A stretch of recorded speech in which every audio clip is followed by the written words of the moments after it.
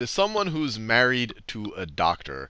In the medical field, I think it's pretty important to have a precise understanding of what the words mean, just so that you can understand what people are talking about, if either you are a healthcare professional or if some healthcare professional is talking to you, as my wife does when, well, sometimes does, when she comes home from work. So let's get a little bit more precise with some of the words we've been talking about, especially relative to heart disease and heart failure and all of the rest. So let's say that this is an artery. The blood is flowing in that direction. I'll show the artery branching off. It thins as it goes further and further along. So this right here is an artery. And let me draw a plaque in that artery. And we've been studying these plaques in arteries since the video on heart attacks. So let's say that this is a bunch of white blood cells and lipid material. So it's cholesterol and fats and all the rest. Now, a word that you might hear in kind of a medical context is stenosis. Stenosis. Stenosis.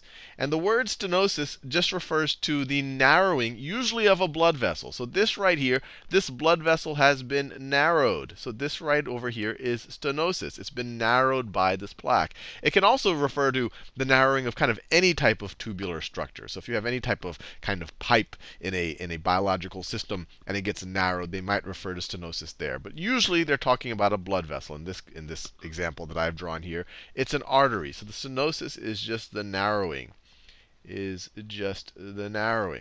Now, once the blood vessel is narrowed, that restricts the blood supply. So you aren't able to get as much blood through it. You're not able to get as much blood through it. So the blood supply is restricted. So restricted blood supply. Restricted, put the I there, restricted blood supply. This restriction of a blood supply that usually leads to some type of loss of function, that's called, so this restricted blood supply, this is called ischemia. Another fancy word, but it literally just means restricted blood supply. Ischemia. Now, if you have stenosis in one of your blood vessels, in one of your arteries, and it restricts your blood supply, so it leads to ischemia, then the muscles, let's say, let me draw a muscle cell further over here. And let's say that this is a coronary artery that we're dealing with. The muscle cells over here are going to get less oxygen. So this guy, let me draw a little. This cell right over here, and I'm just drawing an oversimplified diagram. I'm not going to imply that muscle cells really look like that. And actually, they won't be, well, I won't go into the details here. But this guy's not going to get not enough oxygen. Not enough oxygen. So you can imagine that if we're really zoomed in onto the surface of the heart, we're looking at the heart muscle tissue right here.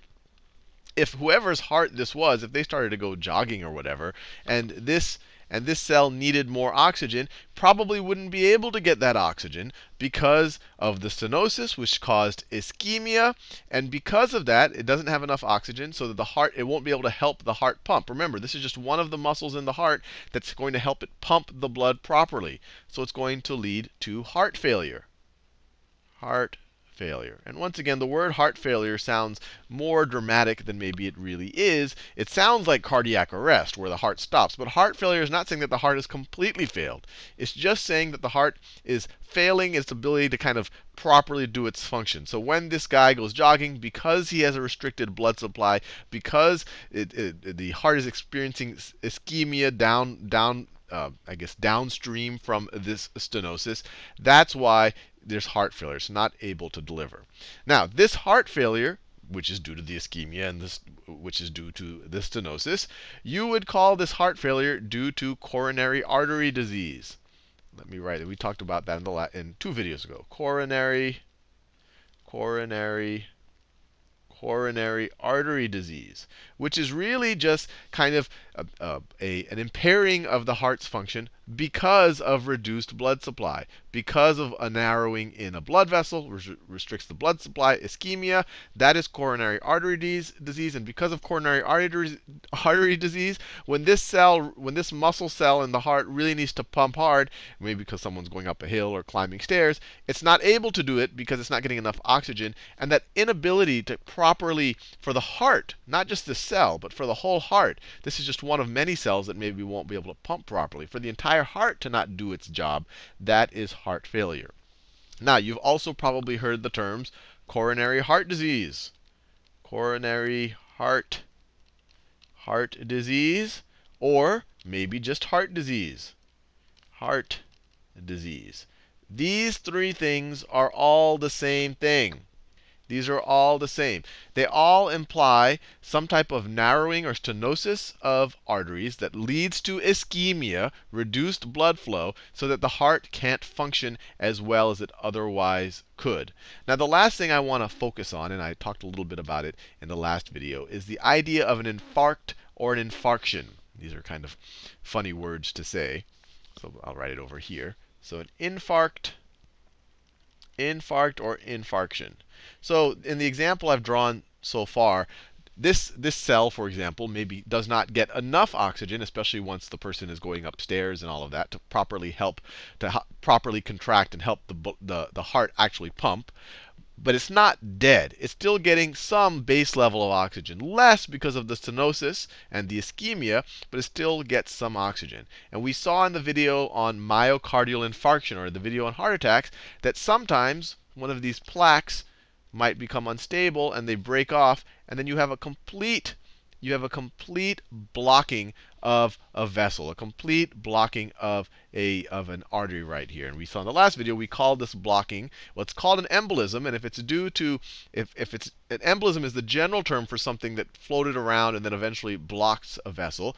And if it was due to kind of a released plaque that also had clotting factors around it after it got released, then we would call this a thromboembolism. And this would completely this would reduce the blood flow so much. This reduces the blood flow so much, maybe a little bit might be able to leak around, but it reduces it so much that the cells downstream from this actually die. So you actually have the cell right over here, and this cell will die because it's not even, it might get very little blood or no blood at all, so it's not getting enough oxygen to actually survive. And when you have dead tissue, that's due to a loss of oxygen, this is an infarct, dead tissue due to a loss of oxygen. The process of it becoming dead tissue due to a loss of oxygen is an infarction. And this infarction, this dead tissue due to loss of oxygen in the myocardium, in the muscle tissue of the heart. So now all of a sudden you have muscle tissue in the heart that's beginning to die. This is a heart attack. This is a myocardial infarction. So hopefully that clarifies things a little bit.